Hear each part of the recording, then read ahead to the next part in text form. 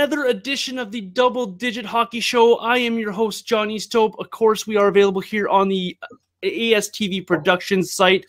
Today, we've got a very special guest joining me. I'll get to that in just a quick second here.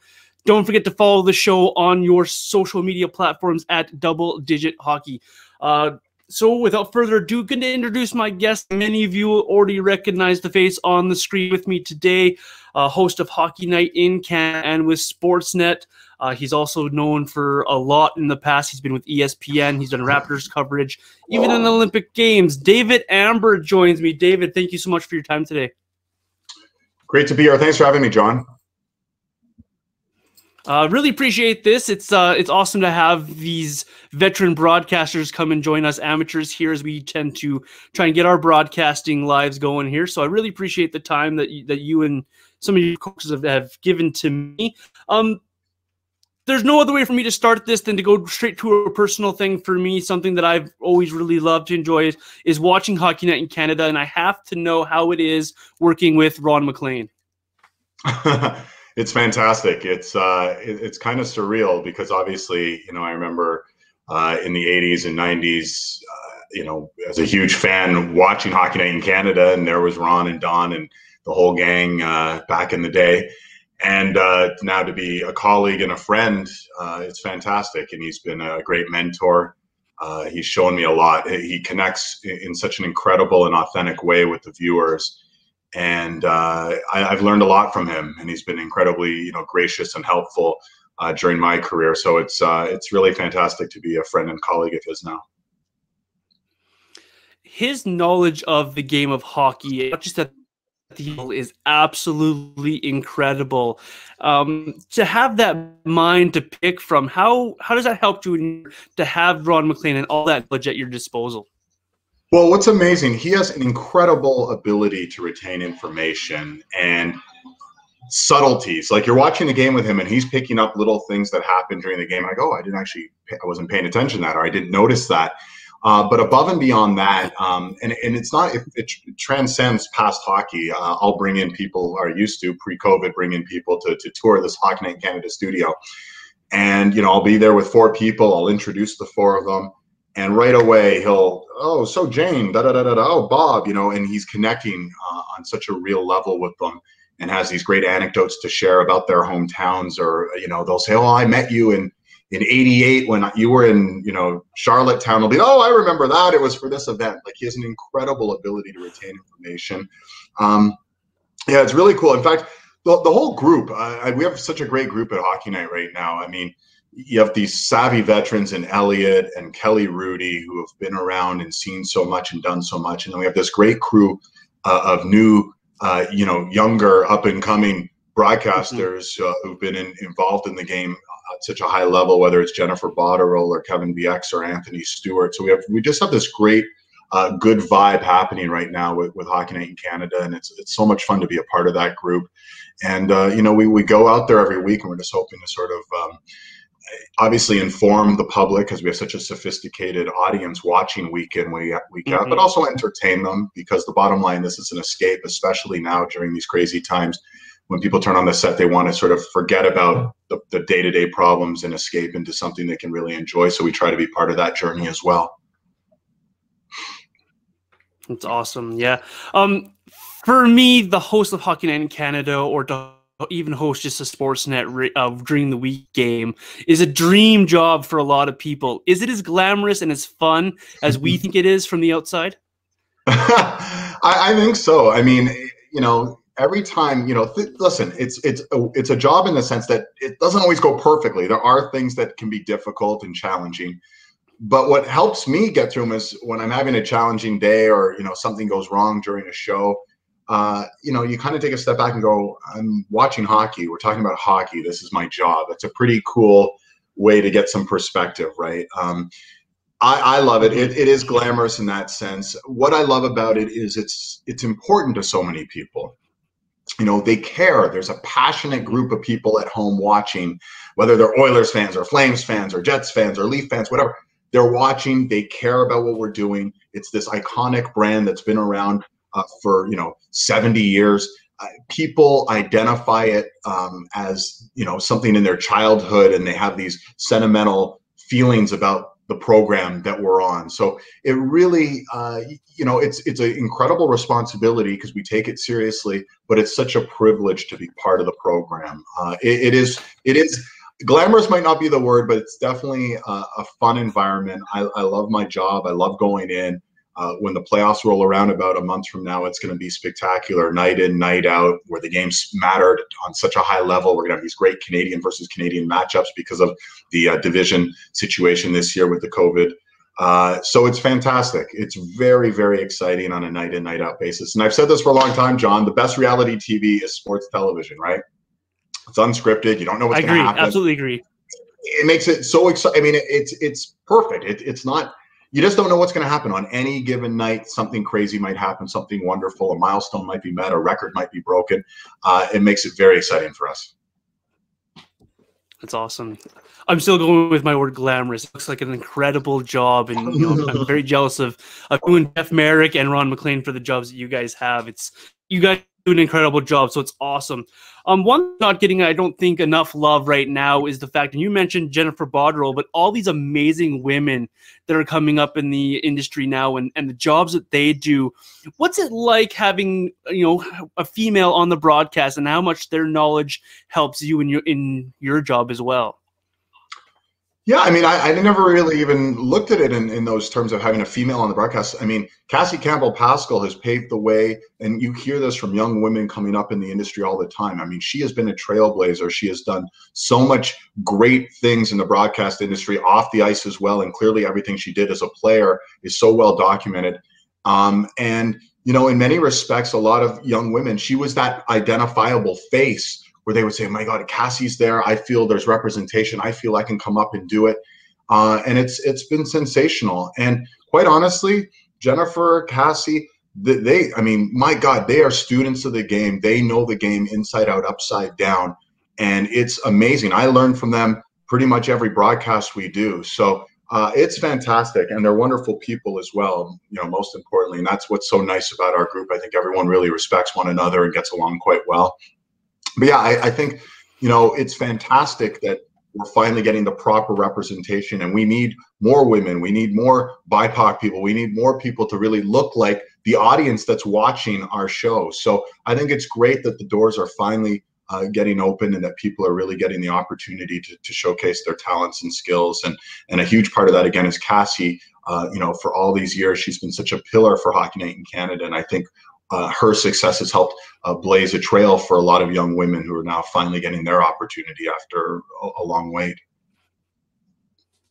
That's well said. Being in Alberta as I am here, and a chance that I get to see Cassie Campbell quite a lot on the Sportsnet West broadcast with Rick Ball, and the job that she does is just amazing. And I don't think she gets enough on social media and stuff like that for the job that she does, because the way she thinks the game from a female perspective, it's different, and the game that the ladies play is a little bit different than the men play. It's still amazing to watch them grow. Tara Sloan's another one that I really enjoy with her hometown hockey stuff. I really missed that on a Sunday night where she was out in different communities, and her love and joy of the hockey game. So thank you for those thoughts on the female broadcasters, and I wish, like you, there's more of them. Let's go back to your journey a little bit, though, before you hit time with Hockey Night in Canada and Sportsnet. You had a lot of awesome jobs, but I want to take you way back in the day here, where you were with TSN and your time in Calgary. Just a little bit about your time in Calgary that blossomed your career a little bit. Well, it was a really exciting time for me. So my first TV job was in Sault Ste. Marie, and I was lucky to get on there. It was the first time I got, you know, an on-camera position. I did news, and I did some weather, and I covered a lot of sports, which I was very lucky to do. And thankfully, it was Joe Thornton's draft year with the Sault Ste. Marie Greyhounds. So it was actually very exciting to be, nice, you know, covering the Greyhounds a little bit back then. They had a very good team. They were eliminated by Manny Malhotra's Guelph Storm in the playoffs that year. But so I've known Joe for a number of years now. And after about 9 months in Sault Ste. Marie, I was lucky to get a call from Keith Pelly, who was one of the most senior people at TSN, and offered me a job to be the Calgary reporter, to replace Lisa Bowes, who had been the Calgary reporter. She was moving to Toronto to become an anchor. or to become a host and an anchor and a reporter. And I couldn't believe it. I actually, when Keith had me on the phone, I thought he was joking, because my dream had been to get to a network, like TSN, or Sportsnet was just starting up at the time. And this was in 1997. So this was a long time ago. And I got it to Calgary in September of 97. It was very exciting. And it's funny you mentioned Cassie Campbell-Pascal, because at the time she was Cassie Campbell. And one of the first assignments I had was going out. I was covering, obviously, the Flames. Jerome McGinley, I believe, was in his rookie year or in his second year with the Flames. Brian Sutter was the head coach. But I also was covering the upcoming Olympics, the Nagano Games. So this was in preparation for the Nagano Games. The Canadian women's Olympic hockey team was training in Calgary, and that's where they were deciding who was going to make the team. So I was going out to their training sessions, and Cassie Campbell was one of the first interviews I remember doing. We laugh about that because, she was kind of at the beginning, or, just starting out. How many Olympics did she have? 4, I believe. She was starting out her amazing Olympic career, and I was starting out as my broadcast career, and we had a chance to sit down and do some interviews with her and Vicky Sanahara and Geraldine Heaney, and it was really a fun time. But I was only in Calgary for about 9 months, 10 months, and then the next July I was moved to Toronto, relocated to my hometown of Toronto, so it worked out well for me. So it was a really good time in Calgary, cutting my teeth and learning on a network level how to become a solid broadcaster. And it was great. I worked with some amazing people out there, and we had producers and camera people and everyone. So you had this great resource behind you, whereas in Sault Ste. Marie, you're kind of on your own to go out and shoot and edit and write and do everything. So it was nice to be a part of a team, which was a great collaboration for me. Now, I know this is a hockey show, but I have to ask if you were around for the '98 Grey Cup, because in Calgary, that was a big Grey Cup for us. We won champion in '98, and that was a really good team around Calgary. Were you around for that Grey Cup, or had you moved on by then? So one of the first assignments I had with TSN in 1997 was to cover the Grey Cup, and it was actually in Edmonton. And it was the Toronto Argonauts versus Saskatchewan, and the Argonauts were this stacked team with Doug Flutie and Paul Mazzotti, and they were sensational. And I don't even exactly remember what the final score was, but it was a blowout win at Commonwealth Stadium. And Calgary had a very good team, but they got knocked out in the playoffs that year because Jeff Garcia, who was their great starting quarterback, it was a leg injury. I don't remember specifically if it was knee or if it was an ACL, but he was on crutches. I remember that much. But they had a very good team in Calgary that year. They had a staunch defense, and they had Garcia and Vince Danielson, and a pretty good team. And I think, if I remember correctly, they actually won the regular season West Division, but they were upset in the playoffs, especially once Jeff Garcia was injured. So it was exciting. That was the one Grey Cup I was able to cover, was back in '97 in Edmonton. Oh, that's cool. That's a good story. We were very big of Doug Flutie and Jeff Garcia out this direction, so had to get that in there, even though this is a hockey show. We'll get back to the hockey stuff now. So you got that call back to Toronto to work there now. What was that like, getting the call back to your town to be able to work in Toronto in the sports media that you grew up wanting to do? Well, again, it's surreal. I've been afforded such great opportunities, and I try never to lose sight of that, because it's such a competitive industry. And when you get the opportunity, you have to be thankful that these chances come your way. I was in Calgary, and I actually was enjoying it, because a little bit on an island, you'd cover the Stampeders and you'd cover the Flames, and the Flames were struggling at the time, and the Stampeders were quite good. And then you'd mix in, there was some Olympic coverage, and I was actually excited to go to my first Stampede. I've still never been to a Stampede. And then I got the call, and it all was like, wow, okay, I can go back to Toronto. There was an opening, and they wanted me to be there and to get a chance to do some desk work, not just report in the field. And it was kind of a no-brainer. My family's here, and my girlfriend, we were doing long distance at the time, is now my wife. So she was here. So it all connected really well for us on a personal level and on a professional level. The nice part, John, of coming back to Toronto is you're a little bit at the epicenter of what, the broadcast industry in Canada, where it's focused. So I went from covering a couple of sports to, you'd mix in now the Blue Jays, and you had the Argos, and the Raptors were just about to, get up. They were up and running, but about to get more serious. In fact, when I got here, it was the start of Vinsanity, right? They drafted Vince Carter, and it became this whole thing. So to be here for the infancy of the Raptors, and one of my favorite assignments I had in my young career was in 1999. I got to cover the Maple Leafs during the playoffs. And I was the TSN reporter traveling with the Leafs. So they played Philadelphia in the first round, then they played Pittsburgh in the second round, then they lost to Buffalo and Dominic Hasek in the third round. It was all very exciting, and I'm kind of going back and forth and going, wow, this is crazy to me. I'm covering the Maple Leafs, the team I grew up watching as a kid, and it was all very surreal and all very interesting and exciting. So I've been incredibly lucky along the way. You've had a lot of things around your career to cover. Is that 99 series of Buffalo versus Toronto near the top of that list? I don't know if it was near the top of the list, because I've been afforded to do some pretty amazing things since then. But at the time, it was just very exciting. I was like, wow, the Leafs might actually get to the Stanley Cup final. It was very unexpected, right? Pat Quinn was the head coach, and they had come off some really horrible years, and somehow Pat Quinn came in, and right away, boom, they found a level of success. And it was this great mix of veterans on the team, but mixed in with some young players that were up and coming.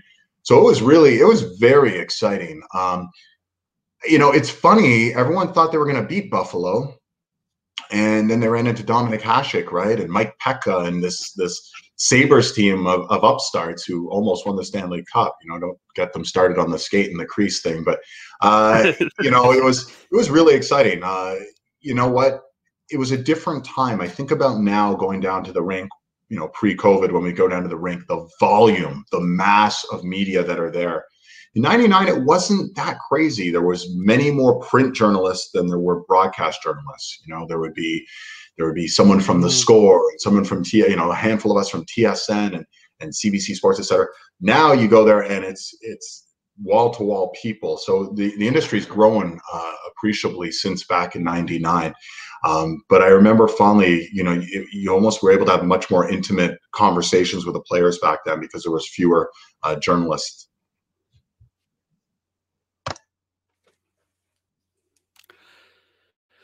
I'm glad you mentioned Pat Quinn. It's like you're reading my notes before we had this interview here. What was it like dealing with the late, great Pat Quinn? He came in there, like you mentioned, and seemingly overnight turned that 99 Leafs team into a tremendous hockey team. What was it like dealing with Quinn?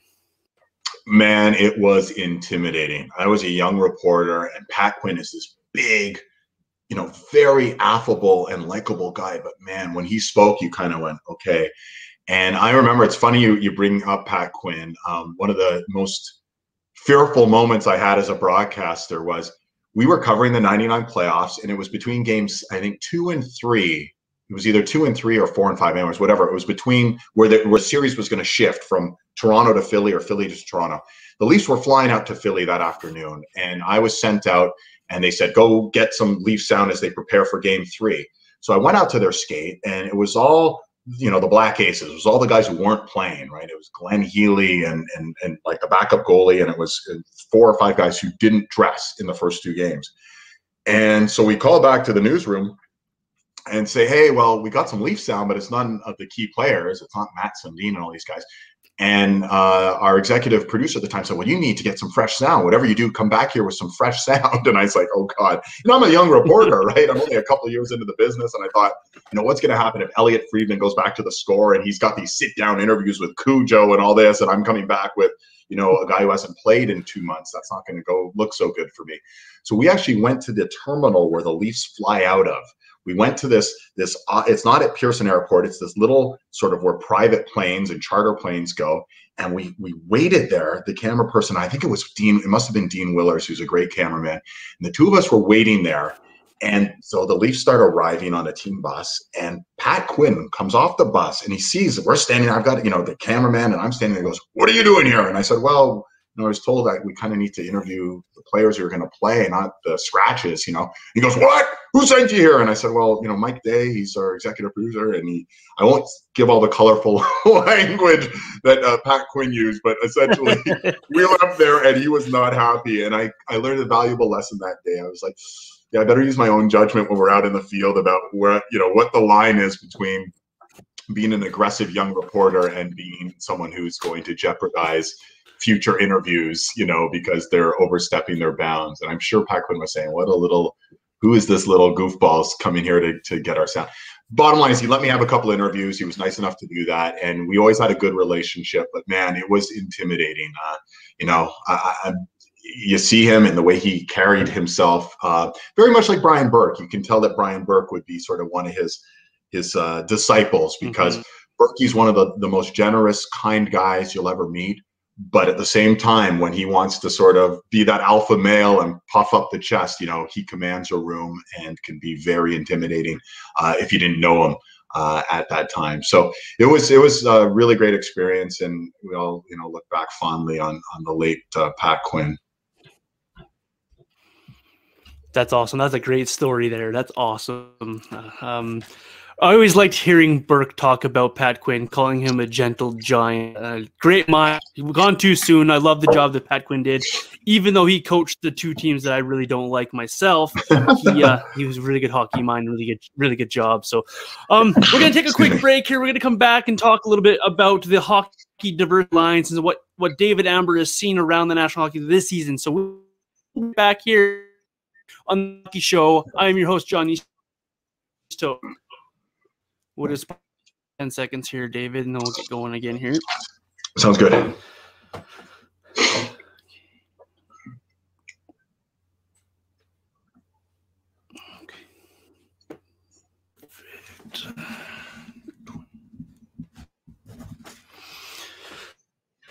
Welcome back to the Double Digit Hockey Show. I am your host, John Easthope. David Amber has joined me here today. If you've missed anything in that first segment, we went through David's career there and a little bit about himself. So go ahead and hit that up on the YouTube page a little bit later. But right now we want to talk about something, and it's a kind of a difficult topic for a white male in today's society, because I don't want to overstep my bounds.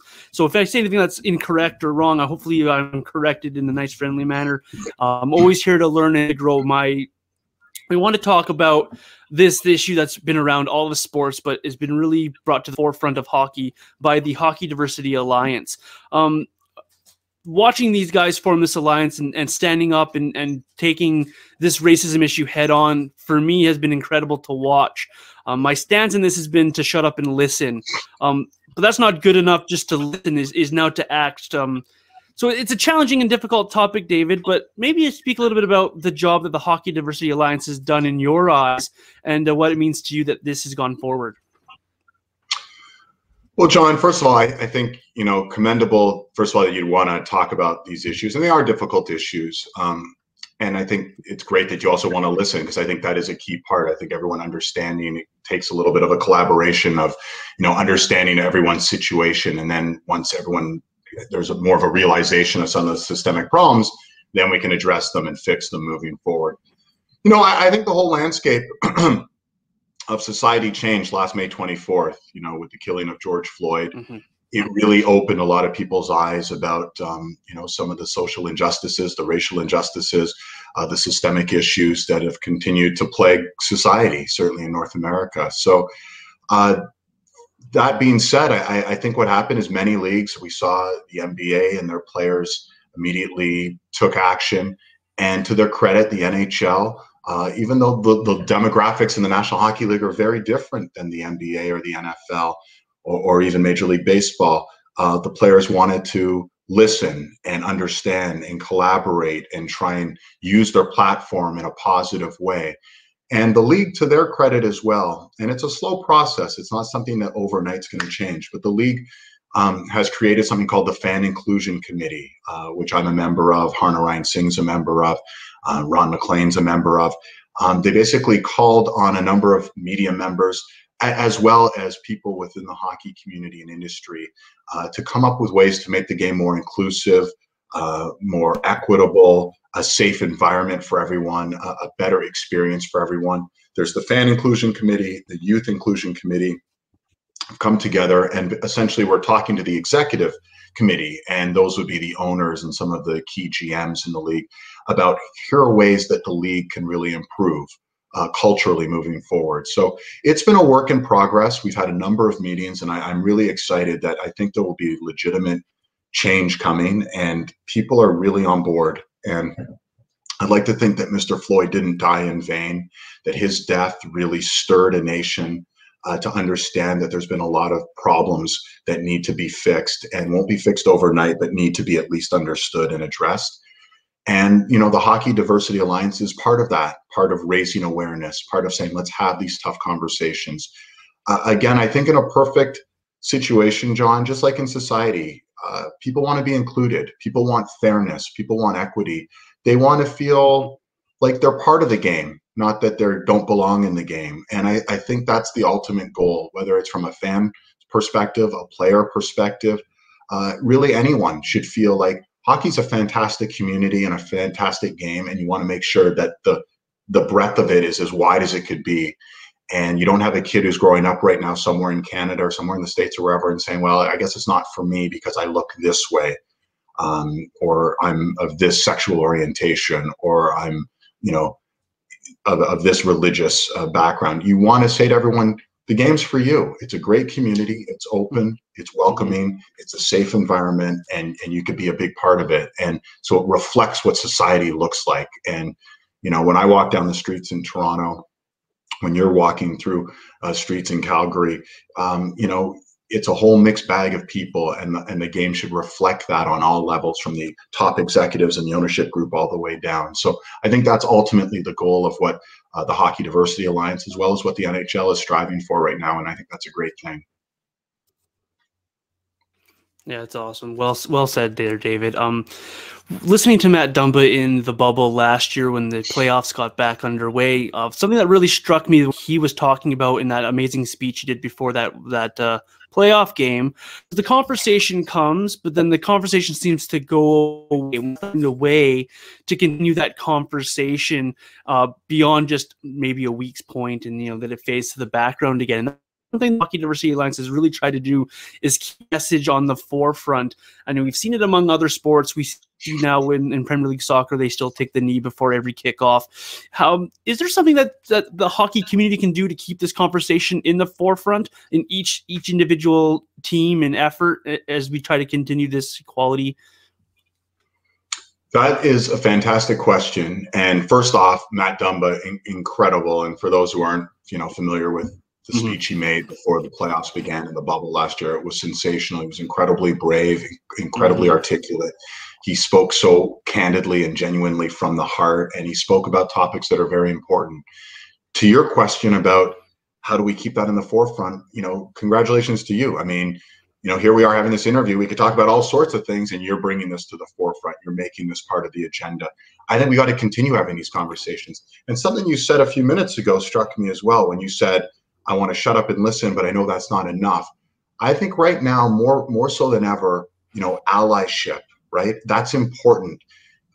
It's not just a matter of keeping the conversation going. It's a matter of acting. You know, if you're at a minor hockey game and people are saying inappropriate things or saying things, you know, that are wrong, you have to speak up against it. Because if you don't and you just let it go by the wayside, then you're complicit. Then you're allowing it, and you're maybe in some respects encouraging it to continue because you don't speak up. People have to take a stand now. It's no longer good enough to sort of say, well, I treat everyone equally, so I've done my part. No, it's more than that. You know, people are saying it's not enough to not be racist. You have to be anti-racist. So when you hear things, when you see things, if people are excluding people, if people are saying derogatory comments, stereotypical comments, if people are alienating certain individuals or groups, it's not part of what the hockey community wants, and it's not really what society wants or needs either. So it's incumbent on all of us to speak up. Be allies with one another. And I've said this before, it's not a black or white issue, it's a wrong or right issue. So be on the right side of the ledger, and collectively there's enough of us who can align our forces and speak our voices and make sure that we stomp out people who are just behaving in an inappropriate manner, whether it's at the hockey rink or just in society in general. Yeah, that's awesome. The one thing I really enjoy about the Hockey Diversity Alliance too is that we're not just getting these guys who couldn't quite make the NHL or stick in the NHL.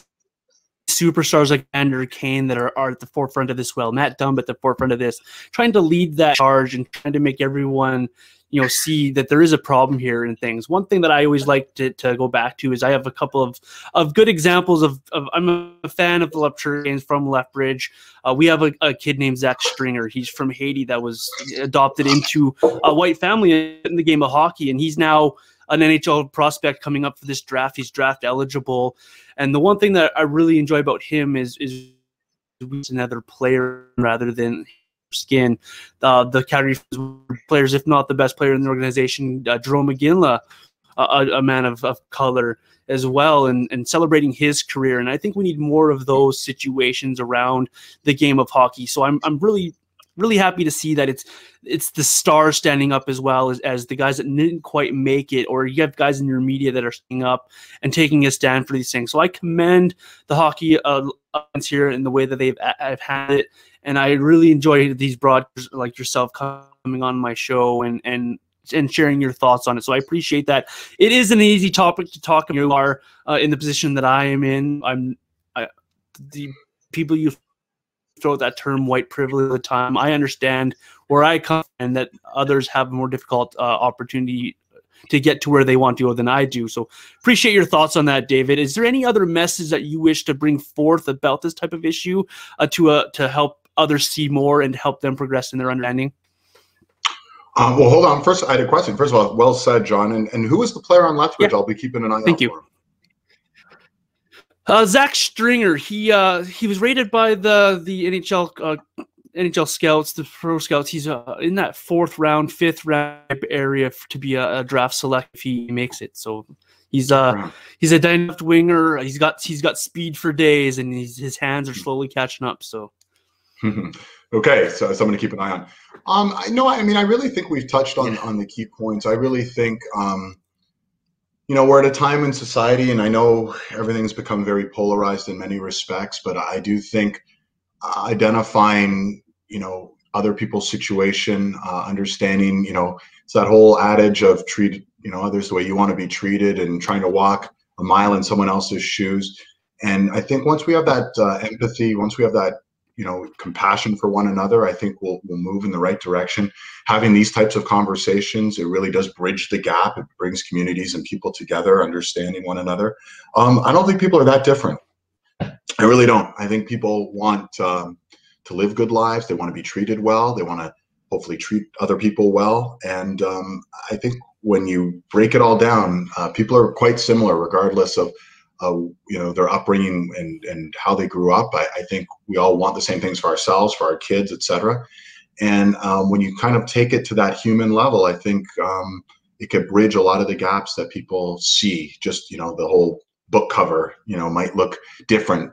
Your journey and your upbringing is a little different than mine, but I'm sure the things you want in your life are very similar to the things, John, that I want in my life. So I think once we have that level of empathy and understanding, we'll move together as one. It'll be a great thing. So little by little, and obviously I'd love to snap my fingers and have everything perfect. It doesn't work like that, but I do think these sorts of conversations and people gaining information and understanding and realizing the plight of others and some of the obstacles some people have faced on a daily basis just because of how they look or their sexual orientation or their religion.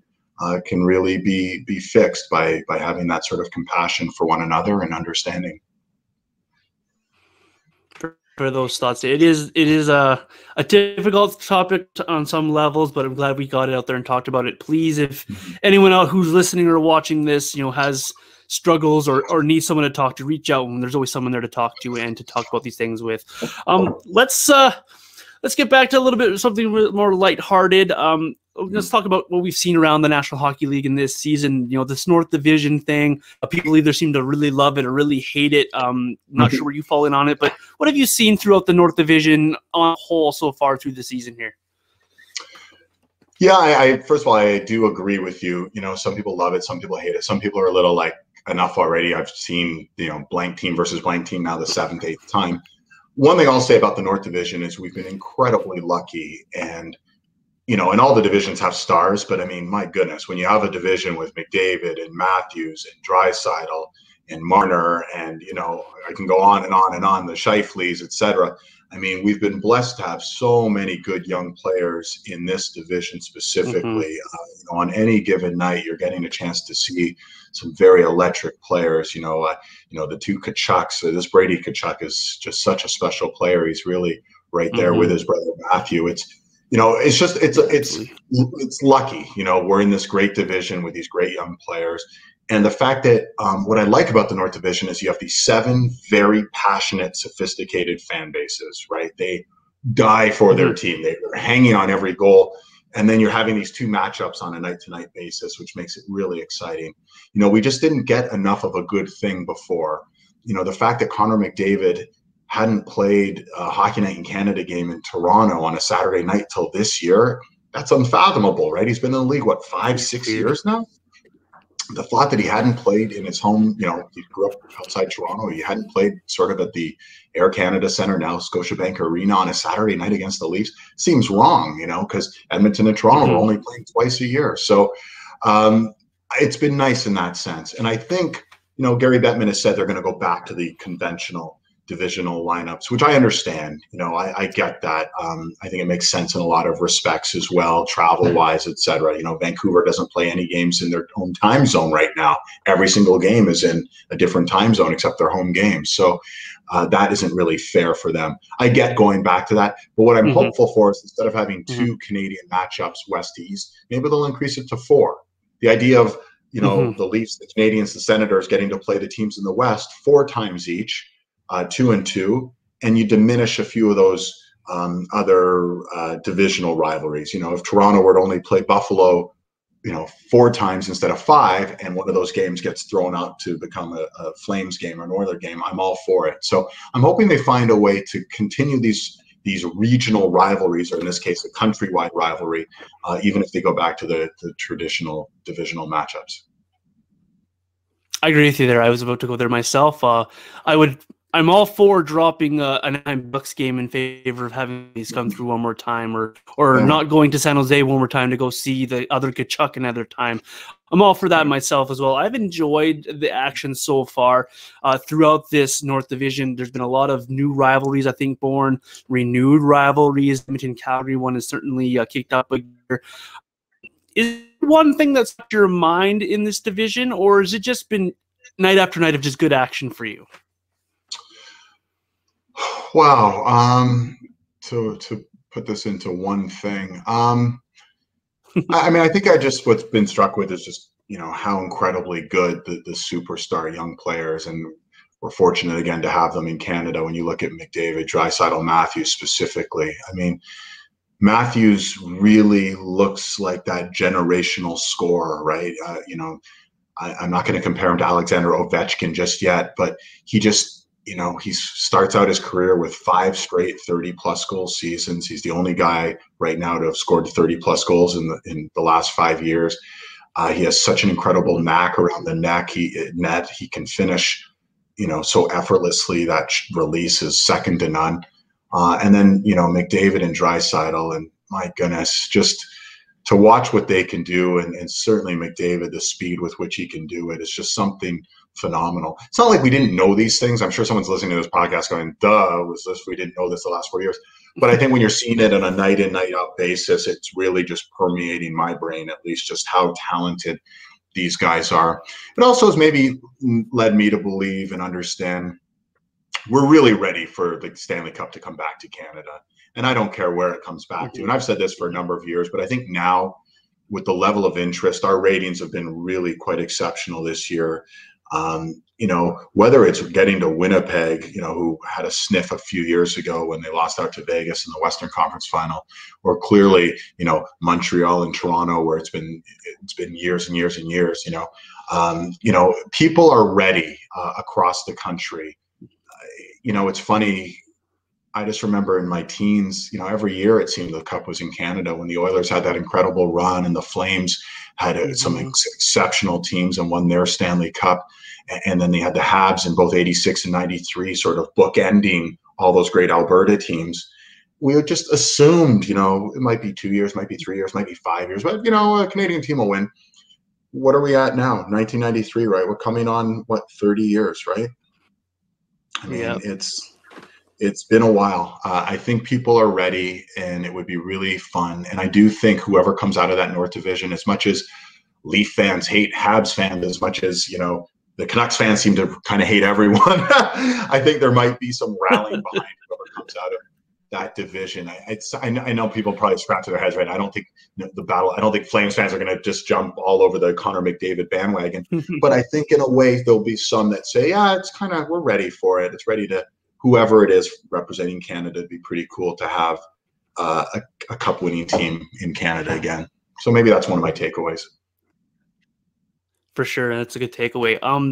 We talk about this North Division, and we love it, and we love the games, and we love the rivalries, and then there's all this talk about, well, is this the weaker division in your eyes? If whoever makes it out of this division, are they a contender for the Stanley Cup, or are they fighting behind the eight ball, these other divisions being quote unquote stronger?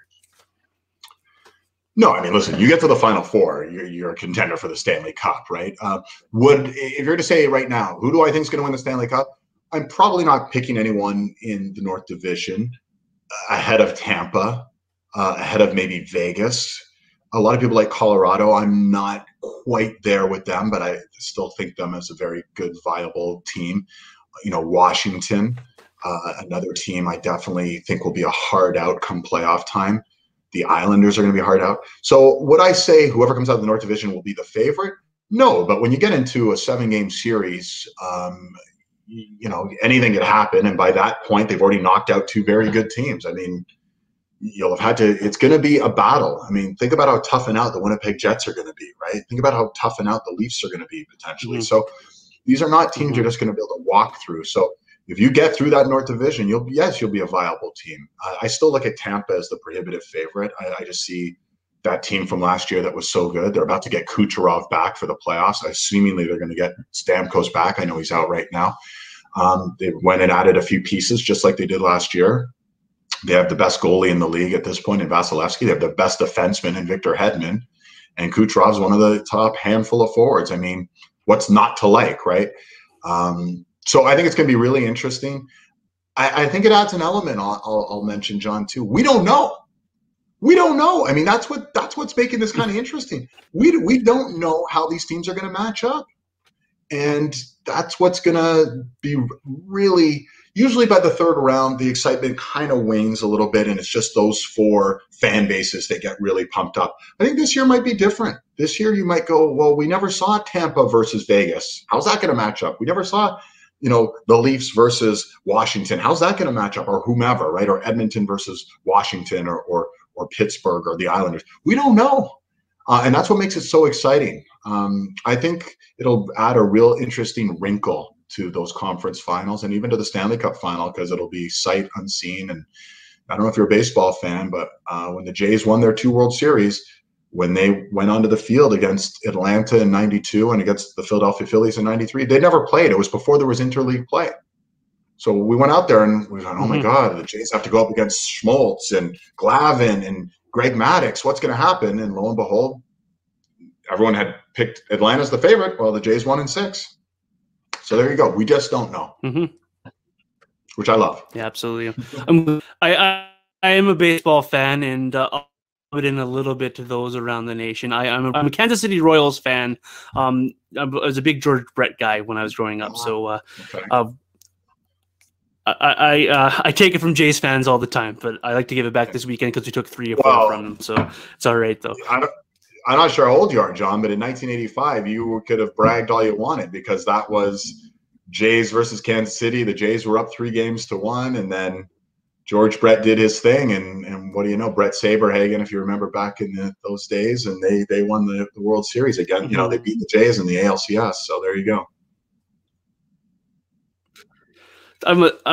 I was a little young at that point, but I really like bringing up that 2015 series over and over. So we'll get back to the hockey, though, here. There was one team that I wanted to hit on outside the North Division that I'm not sure how many people have them on their radar at this moment, and that's the Florida Panthers. They've hung with the Tampa Bay Lightning. They've hung with the Carolina Hurricanes, and they look like a legitimate hockey team finally. What do you think of the Florida Panthers throughout this season? Well, it's sort of the reset button. It's funny. They asked us to pick who would be the surprise teams and who would be our disappointment teams coming into this year. And for full transparency, I picked Boston as the disappointment. So I was clearly wrong there because they've proven me wrong and they've been very good. But I picked Florida as the surprise team. And I basically felt, you have these great young forwards, Huberdeau, Barkov, etc. And Bobrovsky was horrible last year, and I figured he'd reset to that guy who's won 2 Vezinas. He hasn't been quite that good, but Chris Drieger's, been able to pick up the slack, and they have this good tandem that seems to be working. And I also figured that they would take on a bit more the identity of Joel Quenneville. It was hard in his first year to maybe get the team to play the way he wanted, and now he's been there longer than that. They made some great additions. They had Carter Verhaeghe off the championship team, the Lightning, and Aaron Ekblad's really sorry for his season-ending injury, but he was having a Norris caliber season before that injury. So everything was pointed in the right direction. How seriously do I take them? I'll be honest with you. As much as I expected them to have a bounce back and be a better team, which they've been, I still look at Tampa and I still look at Carolina as the prohibitive 2 favorites. I expect Carolina and Tampa to be meeting in the division final when the dust settles. I like Florida. But I think they're missing a little bit of the speed and depth of Carolina, and they certainly don't have the superstar power to the level of the Tampa Bay Lightning, who I think is probably the team to beat in that division. But Florida, it's been a great scene for them, and I'm really happy to see them sort of back on the map right now. Now, the reason I cued in on the Panthers a little bit is we talked about the rivalry of Toronto, Montreal, or Toronto, Ottawa, Calgary. We haven't seen a Tampa Bay, Florida playoff series yet to this point. And if we do get it, I think it'll be amazing. And that's why I wanted to bring up the Florida Panthers, because I think that's going to be really good for hockey in the Sun Belt of the United States there, to see those 2 teams battling for playoff supremacy there. Just one last thing before I let you go here. We know how the dogs. One last thing before I let you go here. Just one last thought on the North Division. The Vancouver Canucks had themselves a COVID outbreak, a tough time there for a while. They come back and they have a really gutsy effort versus the Toronto Maple Leafs and squeak out in there. Maybe just a thought on what you saw from Vancouver there. Unfortunate COVID. You have to excuse my dog. The postman just came, and my dog is freaking out right now. So hold on, someone's coming for a little help for me, I think. Yeah, Bella, our dog Bella. The bark is much worse than the bite. But yeah, you know what? Listen. Well, first of all, a Florida-Tampa matchup. I think that was part of these divisional rivalries that Commissioner Bettman was really excited about. The idea that you can have these new rivalries sort of emerge, and Tampa and Florida, the reason there hasn't been a great rivalry, they're in the same region, but they've never really both been good at any given time. So finally, they're both good, and that could be something that grows into the future as one of the great NHL rivalries. As far as Vancouver last night, that was a great storyline. They've been through a lot just from a human level. The expectation was they were going to come out and they were going to have the doors blown off of them, because a lot of these guys were quite sick. They're the 7th or 8th team to go through a real bad COVID outbreak, but much worse than anyone else. It's this new variant, and in texting back and forth with some of the players, they were in really bad shape.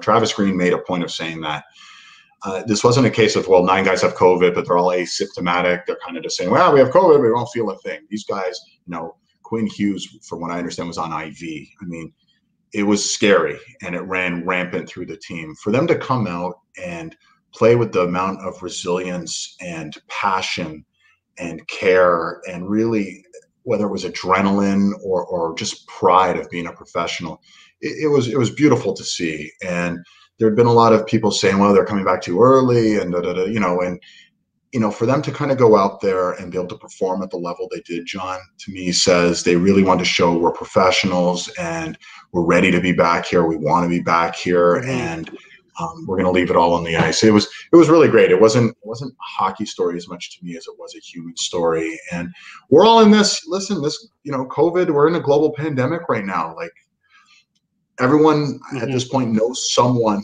whether it's 1 degree, 2 degrees, 3 degrees, that's had COVID. And there's scary stories. You know, people are getting sick, people are going to hospital, people are going, you know, it's dark in many parts of the country right now, in many parts of the world. To have this team just be able to rebound a little bit from what was a really scary outbreak for them and have success on the ice the way they did against a very good Toronto team was really cool to see.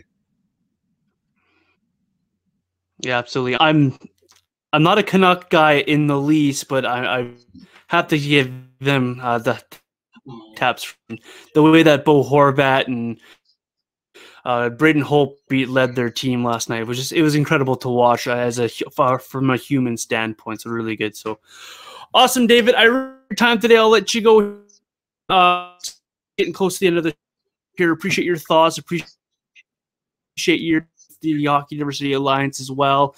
Thanks so much for your time today. I hope you have a good enjoy the rest of your day and stay safe. Sean, thank you so much for having me on, and enjoy the rest of the season, and best of luck with your burgeoning broadcasting career as well. And hopefully it'll be fun and glamorous is the word you use. Hopefully it'll be just as glamorous for you as it's been for others. Thank you.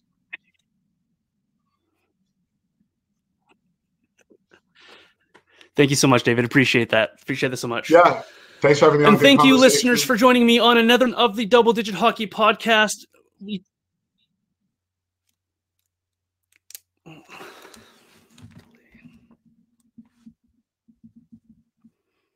little bit of delay there. Sorry, David. To the listeners and the viewers of the Double Digit Hockey Show, this is John Easthope, your host. Remember, you can see us every Thursday on ASTVproductions.com. That was David Amber joining me today. A little bit of a delay at the end of that, so I apologize for that. But it was a really good conversation to have with David as we talked a little bit about the Hockey Diversity Alliance. Please go check them out and check out what you can do in the words. Anything that you missed from David Amber, let me know, and I'll make sure you find the correct link so you can listen to that part again of the show. Lots of news and notes from around the National Hockey League. We didn't get to touch on a lot of what I wanted to, but we had a better conversation for it. I really appreciate David Amber. I really appreciate Hockey Night in Canada for making him available for me on this show. Don't forget, you can follow the show on social media at Double Digit Hockey. The hockey part is spelled HKY, so Double Digit HKY, and that's on Twitter, Instagram, and Facebook. You can follow myself at Vintage84 on those same platforms. Thank you so much for joining me today on the show. Next week, we're going to go back to some junior hockey talk as Darren DuPont will join me. He is part of the Rob Peterson show. He'll join me and talk all about what he's seen from around the Western Hockey League and junior hockey. This has been another good edition of the Double Digit Hockey Show. Thanks so much. We'll see you guys next time on the show. Thank you.